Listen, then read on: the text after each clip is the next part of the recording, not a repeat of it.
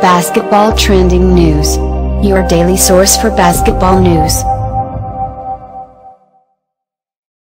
The Portland Trail Blazers matched a 4-year, $75 million offer sheet for Allen Crabbe from the Brooklyn Nets, retaining the 24-year-old shooting guard, according to the Vertical's Adrian Wojnarowski.